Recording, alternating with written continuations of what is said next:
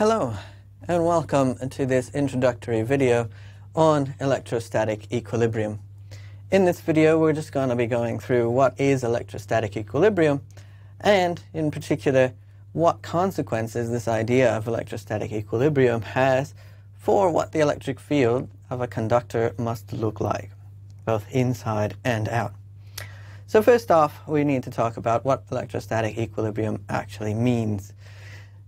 So remember from earlier discussions, we know that the word equilibrium just means that there is a balance of forces. Now if you're also talking rotational, then of course it means there's also a balance of torques. What about static? Well, we know static too. Static means that there is no motion in this thing, as opposed to dynamic equilibrium, in which case we might have force balance but motion. In this case, there is no motion whatsoever.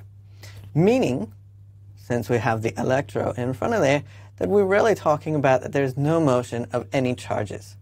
So electrostatic equilibrium is a case where the forces on the charges are balanced such that there is no motion whatsoever of any of the charges. What we mean there is maybe we dump some charge onto something, we let that charge move around and settle, and it will find a configuration where it's not going to move around anymore.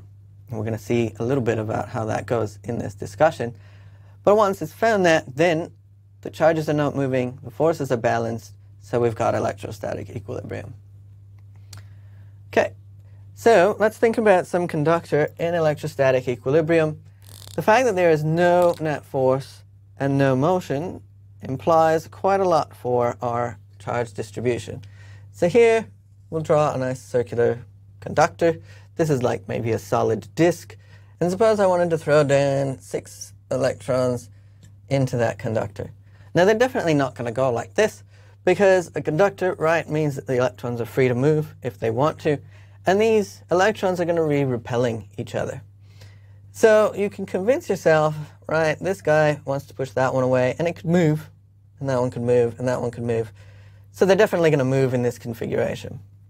What you can convince yourself of is that if you take the 6 of them and put them sort of equally around the edge of that sphere, then you will find that the forces will balance.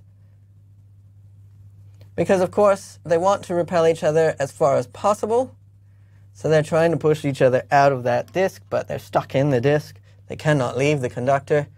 At the same time, maybe this one is trying to push that one a little bit further around the conductor's edge that way. This one is trying to push it the other way, so it's going to be balanced. Okay, so the charges will move to the outer edge of our conductor. As a result of this, the field will end up being 0 inside of the conductor.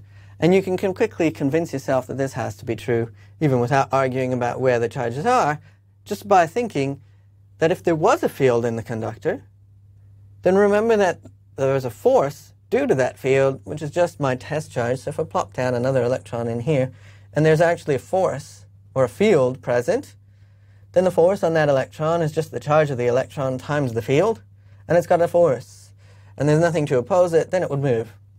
So that field had better be 0, otherwise I've not got electrostatic equilibrium, because we said the charges weren't moving. Okay.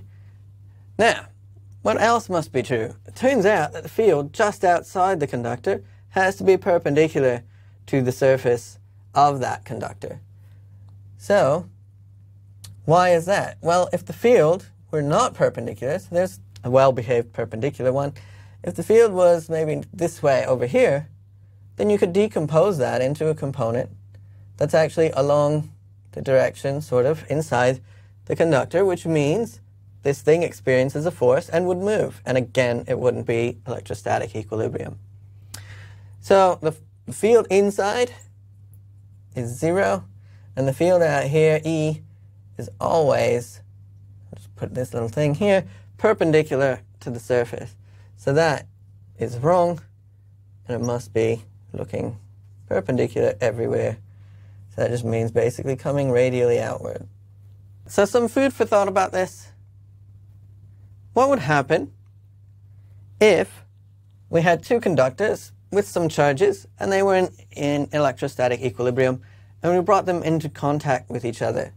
So maybe this one had its 6 electrons, and then I brought another one over here that maybe only had 3 excess electrons. Okay, what would happen then? How would electrostatic equilibrium make things change? And then what would things look like once there was a new equilibrium reached?